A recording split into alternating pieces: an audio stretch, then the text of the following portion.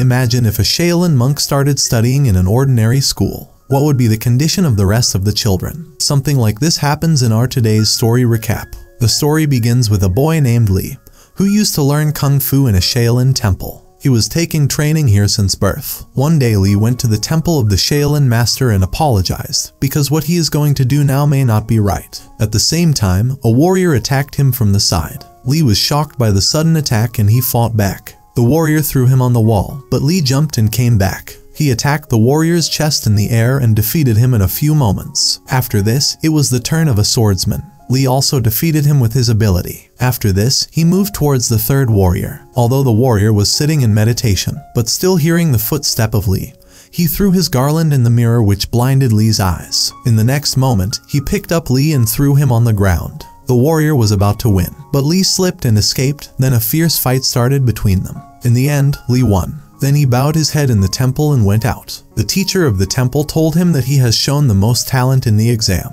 so he will get a chance to go to the new school in the city. He will live with a family of 3 persons in the city, in which 2 children and 1 is his father. That man is actually a scientist who knew the teacher of the temple. After this, Li left for the new city. In the new school, there was a 15-year-old boy named Fang, who was a taekwondo player. His younger sister Shan loved her brother very much. Lan used to take care of the school's taekwondo club. She used to tell him his weakness by watching Fang's matches so that he could get better. Lan's brother was a #1 foodie. He didn't think of anything without food all the time. The 4 of them were good friends and lived nearby. Actually, Li was going to stay at Lan's house. His father, Dr. Han, was always work hard in the lab. His wife had passed away many years ago, so now he used to enjoy his work. He was preparing a special device on which the city goons were watching. Dr. Han called the children, but Lan was not happy because his father never came home. Dr. Han promised to come soon and asked him to open a gift that he had sent home. Actually, the device in that box was the same device that the goons wanted to steal. Then Li knocked on the door and Lan brought him in. She took him to his room and the goons captured his father. Larry, the leader of the gang, threatened Dr. Han and asked him for the device. Dr. Han said that there is no such device. He said that he was working on AI technology so that his children can talk to their mother's voice robots. But Larry didn't believe him. He found out from the CCTV footage that the device had gone to Dr. Han's house. Then Larry's 2 accomplices went ahead and took the responsibility of stealing the device. Sloppy and Fist were very happy because this was their first mission after becoming goons. They changed their clothes from strange clothes and went outside Lan's house and stood up. One of them decided to go inside at night, but then the other said that the children have to go to school.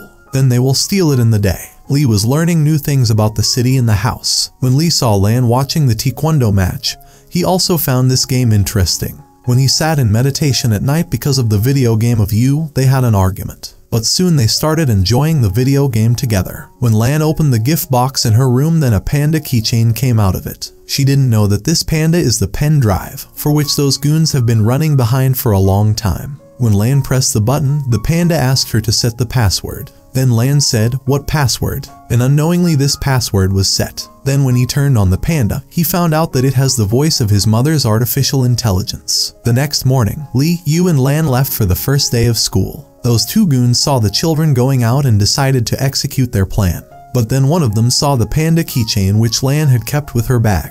Now they made a plan to snatch the device from Lan. On the way, Lan introduced Li to Fang. At the same time, the goon quietly stole the keychain and ran away from there. Then Li saw him and showing his speed, he caught the goon quickly. Then Fang also came to support him and the 2 of them beat the goon a lot. But the goon still didn't agree and once again stole the panda and ran away. This time, all those friends put him in a trash can and drove him off the road. Then in school, Li's classmates were surprised to see a Shaolin warrior. They started asking him if he could ever get married. They started asking him lots of questions like, "Can you ever get married? Show me Kung Fu please," etc. Then finally, the teacher calmed everyone down and told him to do all this in the period of playing. In the period of playing, their coach told them that next month they would be tested for fitness, and whoever does not pass in this cannot go to the next class. As soon as he heard this, Yu's condition became bad because he was very fat. God knows how difficult it was for him to walk. Then the coach commanded everyone for run 100 meters. Li completed 2 rounds before time, while the rest of the kids were still in the first round. After this, he was asked to do push-ups, in which Li was already an expert. He did more than 100 push-ups and less than 2 from the rest of the kids. Later, he started doing push-ups with 1 hand. Seeing his ability, all the kids started jumping. Then it was time to jump high. This was Lee's left-handed game. Poor Yu fell down with his face. On the other side in Dr. Han's lab, Larry had tied him with a chair, and they were hitting him with golf bat for the device. At night, the two goons saw the opportunity and entered Lan's house. Then Lee's eyes fell on them and he hid behind a toy and started scaring them. But they saw him and attacked him. When Lan reached there, the goons stole the panda and ran away. Lee told Lan and Yu the whole story, but they thought he was kidding. After this, we see that the two goons were lying with golf balls in their mouths. Actually, they had stolen a perfume that looked exactly like the panda keychain. Larry has to sell the special device to a company in 3 days, and that's why he started getting restless. In a fit of anger, he aimed at the golf balls of the two goons and threatened them and ordered them to bring that special device as soon as possible. The next day, all the kids were watching Feng's taekwondo competition, while Yu and Shan started talking about two ugly girls sitting behind. These girls were none other than the two goons who came there in disguise. They saw the panda on Lan's bag and both started waiting for the right time to steal it. At the same time, Lee challenged Feng to a competition. To watch this fun competition, all the kids ran ahead.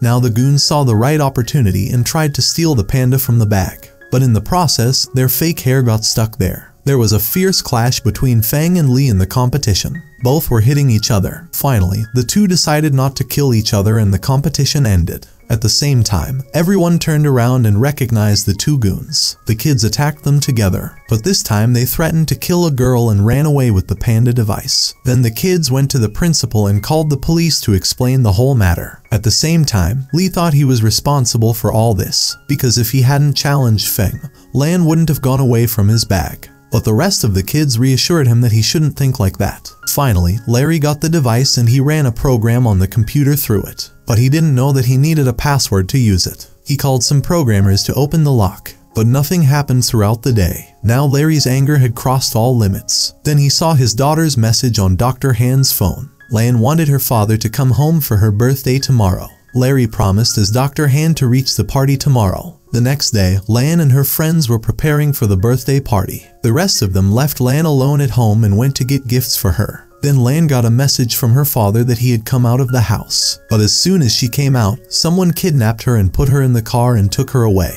At the same time, Lee and his friends saw Lan in the van and started following her with their bicycles. Finally, everyone reached Dr. Han's lab and started looking for Lan. There was an argument between Larry and his business partner because Larry was going to sell that special device tomorrow, but he didn't know the password yet. Now Larry got angry and put a knife around Lan's neck and started asking her the password. Lan replied, "What password?" And at the same time, the program started. The two goons outside were guarding the den. Lee and Feng attacked them and killed them in a matter of seconds. But after that, they faced Larry's man Bradley. He was also a dangerous fighter, so Lee and Feng were unable to defeat him. Larry's deal was about to be finalized in the lab. At that time, Yu came and released his sister and father quietly. Lee also went there and fought the goons. At the same time, Larry ran out with a pen drive bag. But Dr. Han, Yu and Lan beat him up. Lee once again came to support Feng in his fight with Bradley. Finally, the two of them managed to defeat him. In the end, the police also reached there and caught all the goons. Later, Lee and Yu were awarded a medal for their bravery. If you liked the video, like it and subscribe to the channel. See you in the next recap.